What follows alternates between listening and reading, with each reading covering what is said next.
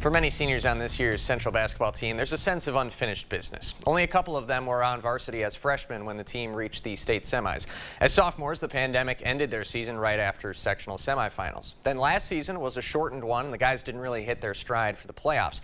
But this season, this group has gotten to show what they can do. And flexible is a good word to describe them. One person isn't counted on to score 25 a night. Defense has been a total team effort, and they can run and shoot with up-tempo squads one night and hunker down for a defensive battle the next. And for this coaching staff, several of whom have sons on the team, so seeing them get a chance to win a gold ball together is something they don't take for granted. This was a dream that they had, back when they were in 3rd, 4th, 5th grade. And I remember, kind of talking to those guys and just making them a promise that we would, if they did what we asked them to do, that we would be able to get back and experience that ourselves. And now to be able to have that happen was a pretty emotional moment for all of us, I think. It's a special year for sure.